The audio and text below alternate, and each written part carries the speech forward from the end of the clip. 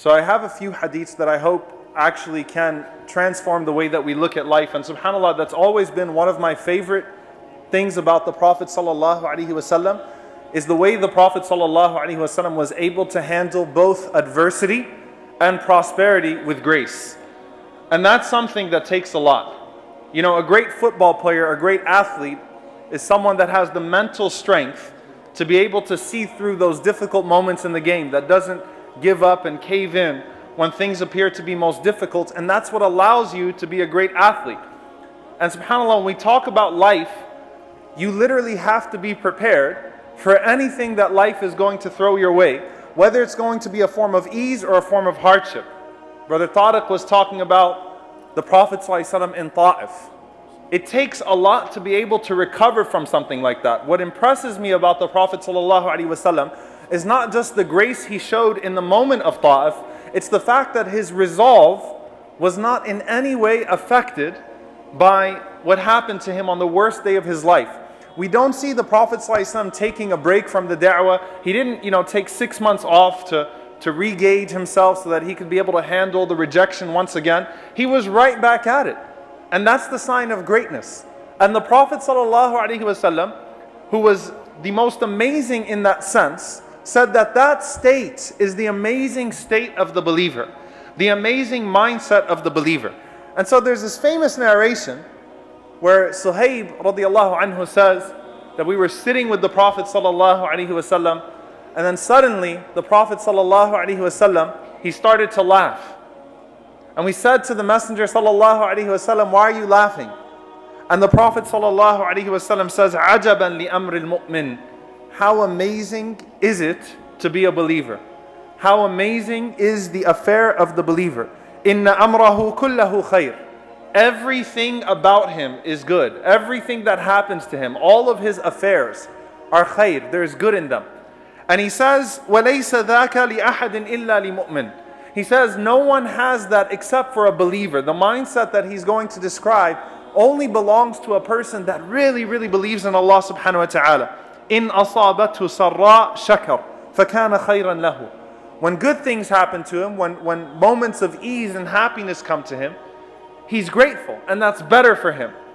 وَإِنْ أَصَابَتْهُ ضَرَّاء. The Prophet ﷺ says, and when he's struck by something harsh, when he's struck by a difficult situation, sabr, he's patient. وَكَانَ خَيْرًا لَهُ. And that's better for him. And he says no one is able to face both difficulty and ease with that grace like a believer is. The believer is always in the zone, no matter what his circumstances are around him. And subhanAllah, we get so caught up in this life trying to control the results that we forget to control what's actually in our control, which is the process. Allah gave you the effort. Allah gave you the control over your intention. And Allah subhanahu wa ta'ala does not charge you or punish you for the result of an action. Allah charges you for your intention. إِنَّمَا الْأَعْمَالُ بِالنِّيَّاتِ. Your deeds are but by your intention, because that's in your control. When you approach life recognizing that the results of what happened are not in my control, but the process is fully mine, I own the process altogether, then you're able to handle whatever is going to be thrown at you. And subhanAllah, especially when you're embarking on trying to figure out what you're going to do for the rest of your life, what your career is going to be, what your education is going to be, who your husband or wife is going to be, all that stuff that starts to come in, all that decision making, then that's when you really need to internalize this entire concept of having that mindset of a believer. And the Prophet ﷺ, he was once sitting, and some of the poor companions kept coming to him and asking him for money over and over and over again. And he kept on giving them money. I mean, they were poor, they needed it, and he had that control, sallallahu alaihi wasallam, where he could readily direct charity their way. And then the Prophet ﷺ, he sits them down one day, and he says, listen, مَا يَكُونُ عِنْدِي مِنْ خَيْرٍ. There is no good that I'm hiding from you. فَلَنْ أَدَّخِرَهُ عَنْكُمْ. If I have good, if I have money, if I have anything to give you, I'm going to give it to you. You need to know that I'm not going to hold back anything from you. When you come to me and ask me for anything, I'll give it to you. But he said to them, وَمَنْ يَسْتَعْفِفْ يُعِفَّهُ اللَّهُ. Whoever seeks to be independent, or whoever seeks forbearance and to show compassion, Allah subhanahu wa ta'ala will give him that. So if you want to be a forbearing person, a compassionate person, Allah's going to give you that. And He says, وَمَنْ يَسْتَعِنْ يُغْنِهِ اللَّهِ. He says that whoever seeks help from Allah subhanahu wa ta'ala, Allah will help him. If he seeks to be independent, Allah is going to eventually make him independent. So if you're trying to gain an internal quality and learn to be patient with people, Allah is going to eventually unlock that for you. And if you're trying to be independent, you're taking the steps in life to be financially independent, to be successful in the career sense so that you don't have to depend on anybody else, Allah will give you that. And He says, وَمَنْ يَتَصَبَّرْ يُصَبِّرْهُ اللَّهُ. And if you're trying to learn how to be patient, patient with the difficulties that come in your life, patient with tragedy and hardship, Allah subhanahu wa ta'ala will make you patient. He says, وَمَا أُعْطِيَ أَحَدٌ عَطَاءً هُوَ خَيْرٌ وَأَوْسَعُ مِنَ الصَّبْرِ. This is the key here. The Prophet ﷺ said, there is nothing that Allah will give you that's a greater gift, that's more encompassing, meaning it'll take care of more aspects of your life than patience. And patience is different from the other things because patience is a sense of perspective. Patience comes from a mindset. And the Prophet ﷺ is basically saying Allah can give you money, and Allah can give you financial independence, and Allah can give you the career that you want, and Allah can give you the person that you want, and Allah can make all those ways out for you. But there's nothing that Allah is going to give you that's greater than patience. If you have the gift of patience, then you will be able to take on anything that comes your way. And that's the way that the believer is. Nothing can faze him. And that's why the Prophet ﷺ said, عَجَبًا لِأَمْرِ الْمُؤْمِنِ. How amazing is the affair of the believer. There is nothing you could do to him to make him lose that perspective. Anas ibn Malik radiallahu anhu says, I had an uncle, and he was the brother of my mother, Haram ibn Milhan, the brother of his mother Sulaym. So it's his maternal uncle. And he said that he belonged to this group of 70 Ansar of the Prophet ﷺ, 70 companions in Medina. And these companions, they were known for teaching the people Quran during the night. So he says they used to sit in the masjid and they used to teach the people Quran, and they used to recite it to each other, and they used to contemplate on it and think about it and reflect on it. And this is beautiful. He says during the day, they used to go and collect firewood. And they would sell that firewood and they would give the proceeds in charity. And he says that they used to go and they used to collect water, and they would fill the pitchers of the poor, of those Ahl al-Suffah, those poor people that were living in the masjid. And they would hand them their pitchers. So literally during the day, they were going out and serving the people. During the night, they were sitting in the masjid teaching the people the Quran. And it's a group of about 70 of them, and his uncle is one of them. So these people are the best of that society. And Anas radiallahu anhu says, so a group came to the Prophet ﷺ, and they said to the Prophet ﷺ, can you send us back some of these people so that they could teach our tribe about Islam?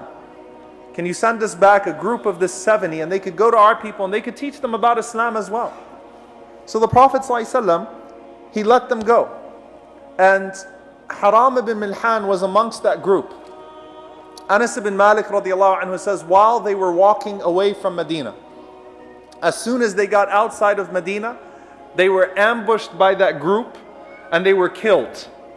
And he said, Haram ibn Milhan in particular, he said that a person stabbed him literally in the back. So he stabbed him in the back. And Haram ibn Milhan said, Fustu wa Rabbil Kaaba. I have succeeded by the Lord of the Kaaba. I've succeeded. Now here's the thing. A hadith like that, I have succeeded by the Lord of the Kaaba, even while he was killed. Doesn't that sound like we're looking for death, and that's a little too much? You're out there looking for death and you're looking for murder so that you could die shaheed, you could die a martyr. So go out there and throw yourself out there and start messing around so that hopefully you'll die and you'll die shaheed. There was once a guy, this is a true story, there was once a guy that jumped out of the window from a hotel in Mecca because he thought it was shahada. Alright? That's not the way this works. Haram ibn Milhan was not a person that was looking for death. He was not a person waiting around, waiting for the next battle so that he could go to war and he could die a martyr. Haram ibn Milhan was a contributing member to society, a man that was always in the mindset of giving to people, whether spiritually fulfilling them or providing for them with charity. But subhanAllah, look at how he acts when he's killed. Look at the way that he acts when he's stabbed. He was already in the mindset of seeing success as success in the sight of Allah.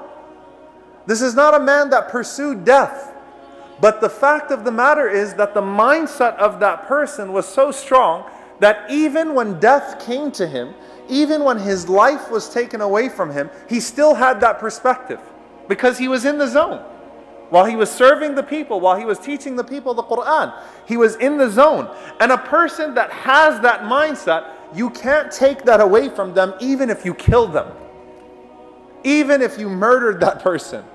They still have that mindset. They're still in the zone. They're still tuned in to what Allah subhanahu wa ta'ala has promised for them.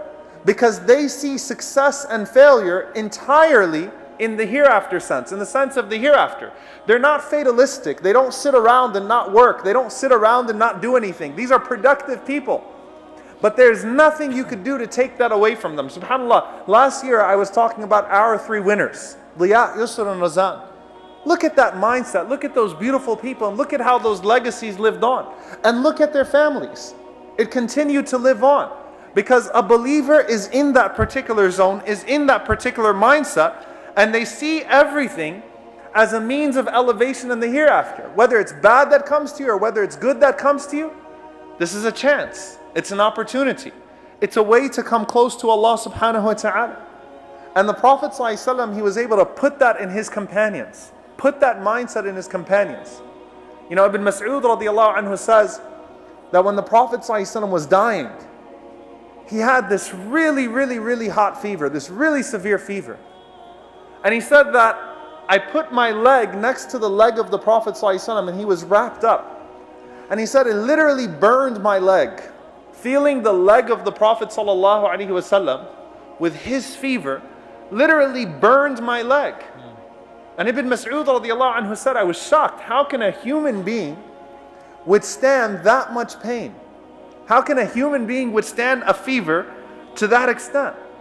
And the Prophet ﷺ, he saw him shocked and just taken aback by how severe this fever was. And he says to him that we, the prophets of God, are tested twice as much as any of you. So when we're struck with something, it hurts twice as much. So think of a really severe fever, double it. Whatever it is, any pain, any difficulty that a person has, the Prophet ﷺ said that the prophets get twice of that. So you can imagine how that is. And Ibn Mas'ud radiallahu anhu says, I said to the Prophet ﷺ, ذَلِكَ لِأَنَّ لَكَ أَجْرَيْنِ.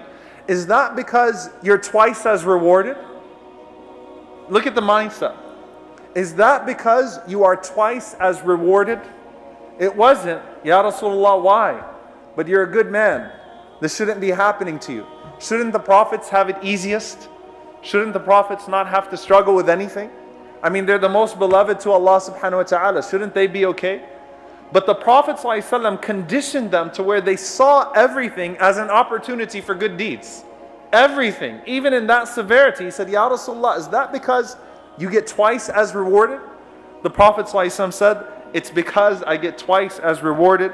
And he said, the Muslim, any Muslim, is not afflicted with any harm, even if it's the prick of a thorn, except that Allah subhanahu wa ta'ala sheds his sins the way that a leaf would shed its tree. The way that a tree, not a leaf would shed its tree, that's counterintuitive. The way that a tree would shed its leaves.